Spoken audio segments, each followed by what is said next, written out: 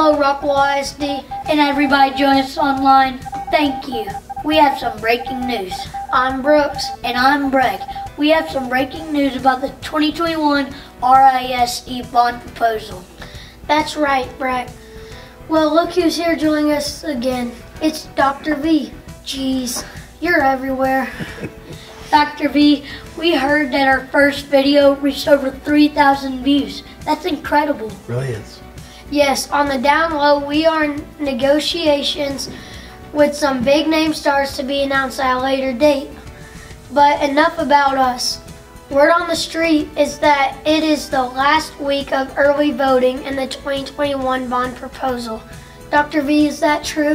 Thanks, Breck. Yes, we've been very busy informing our community about this bond proposal. Just want to remind everybody that the early voting ends Friday, October the 29th, and the election day is Tuesday, November the 2nd. So a reminder for those dates. Geez, time has flown by so fast. Dr. V, do you want to tell everybody about the two bond proposals? Yeah, thanks, Brooks.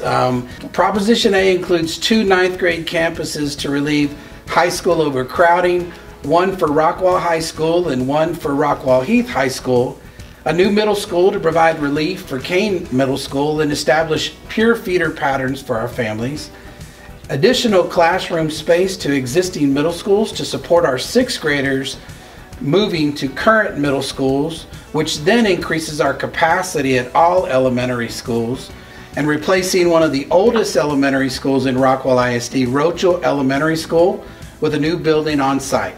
Modernizing security and improvement facilities district-wide and purchasing buses to maintain a safe and modern fleet. Proposition B includes updating classroom computers and Chromebooks in need of lifecycle replacements at all campuses, providing interactive multimedia displays for classroom, enhancing Wi-Fi connectivity in classrooms, and upgrading the technology infrastructure to accommodate new and additional usage. And one more thing. Proposition A and B normally would be one bond proposal, but due to legislative rule, we have to separate out the technology into a separate proposition, so voters would have an opportunity to vote on both propositions A and B. Well, thanks, Dr. V, to coming to our school and sharing us and the viewers this late breaking news. Folks, you heard it here from the man himself. Dr. V. Villarreal. JJ. Dr. Villarreal. And Brooks and Breck. Now let's have a little fun. Dr. V. JJ. Pancakes or waffles? Pancakes or waffles? You know, there's a new restaurant that serves a really good breakfast over there by Kroger, and the last time I went, I had pancakes. I thought you were going to say the Waffle House. Oh, that would have been good. All right, Dr. V, salty or sweet? Man,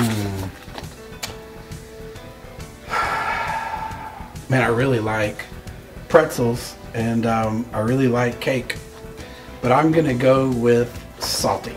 Dr. V, let me ask you, the Houston Astros or the Atlanta Braves? Hey, this is a tough one, but I'm from Texas.